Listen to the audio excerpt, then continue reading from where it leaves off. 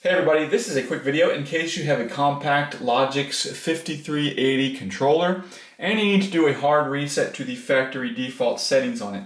Now you're going to want to do this for one of two reasons. The first one is troubleshooting. If you're having any issues with this not working properly, maybe it's not connecting, it's not responding, it's lagging, things like that, a hard reset can fix a lot of these issues. Now you're going to need to set it up again because it will be wiped to its factory default settings like it's coming out of the box. And that's the second reason you might want to do this. If, for whatever reason you just want to get it back to the way it was when it was new, we can do that pretty simply. The first thing we need to do on it is we're just going to power down the controller. And once we do that, we're going to open the door on the front and remove the SD card.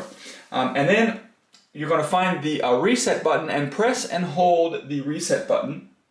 You can use a paper clip or whatever like that. And while you're holding the reset button, you're going to turn the controller back on, all the while continuing to hold the reset button.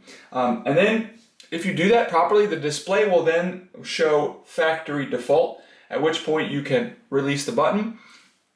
Wait a few seconds for it to complete the process. Then you can turn it off, turn it back on, and it will turn back on the way it was when it came out of the box.